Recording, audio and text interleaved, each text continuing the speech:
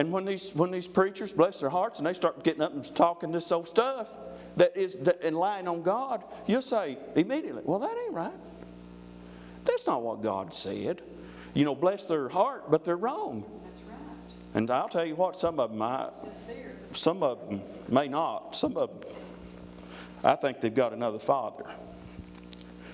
I think their father's the devil. Because I know every preacher that's come along is not called of God. And the Bible teaches that just that. So you better watch. Amen. Now, I forgot where I was. Anyway. Now, look at 1 Timothy now, chapter 4 and verse 1. I want you to listen to this. He says, now the Spirit speaketh expressly. The Spirit, the Holy Spirit, speaketh expressly. In other words, it was voiced out among them by the Holy Spirit. Someone speaking by the Spirit of God. That in the latter times, some shall depart from the faith. Now, I'll tell you one thing that qualifies this real quick is this is the latter times. And he said that some shall depart from the faith. Well, you can't depart from something that you don't have. Okay? So you have known the truth. But some will depart from it. And notice how? You know, you would think that, well, who would depart from the faith once you've known the Word of God and you've got some light on it? Who would depart? And what would cause anybody to depart from that? Yeah, we got the flesh to deal with every day, but that's not what's going on here. Listen to what he said. Excuse me. This is what he says.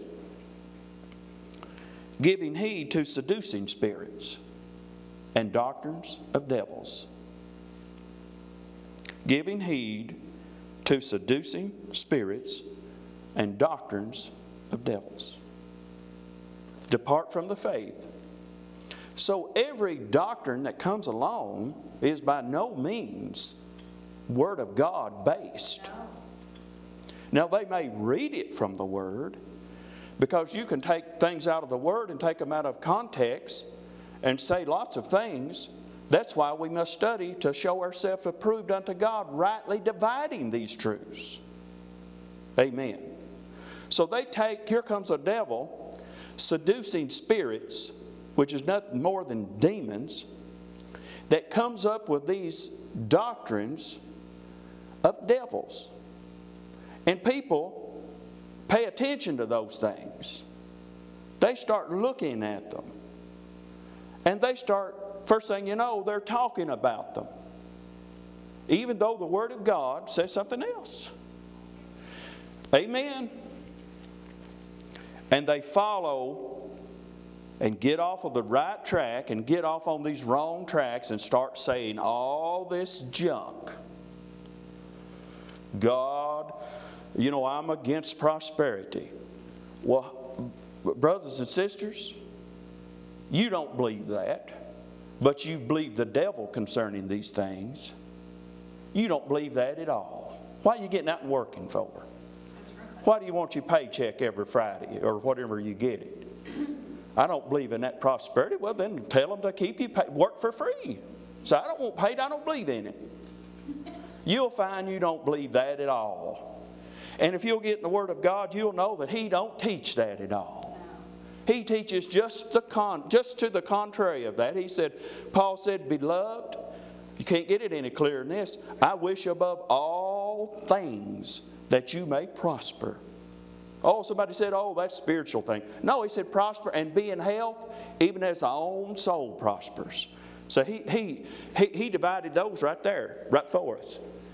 So he said, beloved, I wish above all things that you may prosper and be in health, even as your own soul prospers. But money's evil, somebody says. Money's evil. Money's evil. Money is not evil.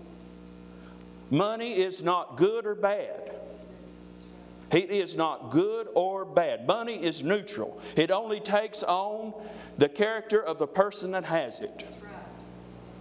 Praise God. When God has your money, it's blessed. If you're a Christian and you have money, it's blessed. Now, if you're a thief or a robber or this drug dealer, your money is evil. He's took on your very character. Now, some of you need to get a hold of that and quit talking against the blessings of God. The devil has come in, and it's a doctrine of the devil. If he gets you turned off of money, you'll never be able to be blessed. Are you hearing? And the Bible declares from start to finish about how God has blessed His people. Yes. Always blessed His people mightily. Mightily. More blessed than anybody in the land. Yes. Well, if God wasn't against prosperity, what did He bless them for? That's right. Why did He do that? You'll find God don't do nothing He's against. That's right. He can't. That's right. But see, people have heeded these things. They've heard preachers. I tell you, it comes right out of the pulpits. It's like I said, people believe what they hear.